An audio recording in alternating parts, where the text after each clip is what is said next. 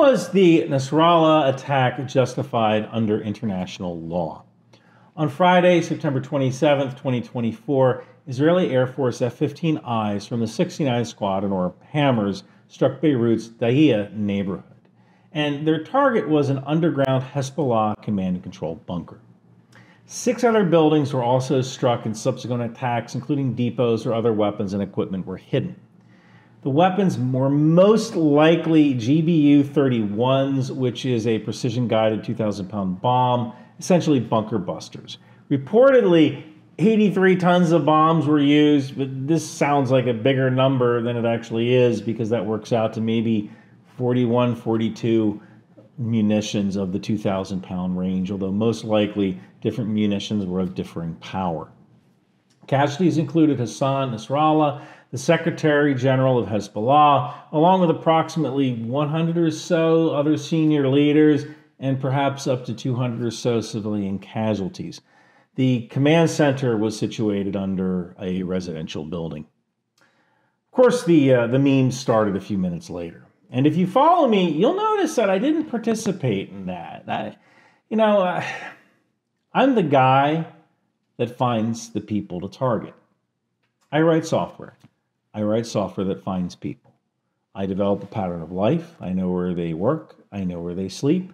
I know their driver's cell phone. I know they get chauffeured around in a white SUV with a dent on the right rear quarter panel. And then I give all that information to my client, and they take it from there. Now, I don't do the legal part. Lawyers do that. I also don't do the weaponeering where you decide which weapon to use. That's a whole different job. But when I'm told that the strike was successful, I don't laugh about it. I don't joke about it. I don't post memes about it. I go home, I crack open a beer, I order a pizza, and I watch the Washington Wizards. And the next day I go into work and I find the next target. After the attacks, the chair in computational biology systems at the University of College London, a man named Professor Francois Balloux, said something on X, formerly known as Twitter, that just kind of rubbed me wrong. He said, whether the IDF suspected that Nasrallah was in this block of flats that got flattened or just made up a story, it is largely irrelevant. This is a war crime either way. So I took a look at Professor Balloux. He didn't seem to have any legal or military experience. He's just an academic. And at this, I pointed this out and he blocked me, which, that's cute. I'm Ryan Macbeth, bub. I use the Twitter API, and I also use Cyabra for social media threat detection. So one funny thing to note, the good professor actually reposted a reply to a tweet from a person who, I guess, supposedly sent out some inaccurate COVID information saying, if it's not your expertise, consult experts and do not make your conclusions and provide context. Well, professor, I'm the guy that provides context. Class is now in session. But before I provide context on how Israel's strike on Nasrallah is not a war crime, let me talk about another organization that provides context, and that's Ground News. So it's literally the day of a massive missile attack on Israel from Iran. While I was editing this video, this thing happened. So, of course, I go to Ground News. I use the Ground News app every day to stay informed as part of my morning routine. I even purchased it before they were a sponsor. I think it's a great tool. Ground News is a news aggregator. It takes a look at all of these sources from the left, from the center, and from the right. And it has a bias comparison. And this bias comparison lets you see how the left, the center, and the right are focusing on different things in news coverage. And if you go to ground.news/RyanMcBeth, you can get the Vantage plan for 40% off, which is the plan that I personally use. And I want to show you something that's kind of neat. Ground News actually breaks down your consumption of news, and I normally consume centrist news. I'm a centrist, imagine that, but here's what's kind of neat. There's also this blind spot report, which shows you stories that you could have missed because of your own personal biases. And Ground News also gives you the ownership data and the factuality rating of the news sources that you consume. So you can learn who wants you to believe what. So go to ground.news/RyanMcBeth to get 40% off the Vantage plan. Okay, now I gotta get back to editing this video. Okay, we have to start by defining what is and is not a valid and lawful target. Now, there's generally 4 types of valid targets. There are combatants. These are enemy soldiers and fighters who are directly participating in hostilities. There's military infrastructure, which are facilities, installations, equipment that can be used for military purposes, such as barracks, air bases, naval ships, weapons factories, and command centers. And we have supply lines and logistics, bridges, railways, other infrastructure directly supporting military operations. And we have weapons and ammunition. That's kind of a given. Stockpiles, weapon systems, logistical support facilities. Now note that there are some things that are never valid targets, unless there are some very specific exceptions. To start, civilians and civilian infrastructure. They are generally protected unless civilians are directly involved in hostilities. The law of armed conflict does not preclude militaries from firing into civilian locations if it can be proven that the adversary is using civilians for cover. And that was certainly the case here. Remember, Nasrallah was in a bunker underneath a residential building. Another item are medical personnel facilities. So we're talking hospitals, medical personnel vehicles that are clearly marked as medical vehicles are protected unless they are being used to commit acts that are harmful to the enemy. Third item is cultural, religious, and historic sites. So we're talking about sites of significant cultural or religious importance. Those are typically protected under international law. So we're talking about the Taj Mahal, the Eiffel Tower, those sort of monuments. And finally, surrendering combatants and prisoners of war, they are protected as well. Once someone is surrendered or they're no longer able to fight, it's called hors de combat, they cannot be targeted. Now, note that hors de combat means out of action due to illness or injury. Just being wounded does not mean that you're hors de combat. You can still attack a wounded soldier. So now that we have the absolute baseline, let's take a look at this actual bunker and how we would approach this. So you've got a top-level Hezbollah commander and 100 of his main dudes who is deep underground and meeting with other commanders. And meanwhile, roughly 90,000 Israelis have been internally displaced because Hezbollah has fired over 8,000 rockets into northern Israel since October 7th, 2023. Could taking out this commander and 100 of his dudes become a shaping operation, meaning could this set the IDF up for a future attack which would reduce the number of rockets that are falling onto northern Israel? So if the answer to that is yes, now the question changes to, are we going to get another chance at this? If the target is in a populated area, are there other options? Can we take this target out in a different place? Now, ideally, after you develop a pattern of life, you want to try to hit the bad guy in a way that minimizes civilian casualties. For example, if you can take out the bad guy when he's meeting at a secluded farmhouse with other bad guys, that's ideal. That's what you want to do. But you might be able to take him out while they're driving, but preferably you wait for an area of low traffic. Like if he is leaving the farmhouse, maybe you hit him while he's on the driveway of the farmhouse before he actually gets out into traffic. And this is kind of where the weaponeering comes into play. You tailor the weapon system to the threat. If there's a single car on the road, maybe you use a Hellfire missile. If there's a meeting in that farmhouse, maybe you use a 1,000-pound bomb. If there's a meeting in an underground bunker, well, now you got to get messy because you got to penetrate all of that earth and concrete to get to the bunker. Now, again, weaponeering isn't my job. It's more complex than what I just described, but those are the basics.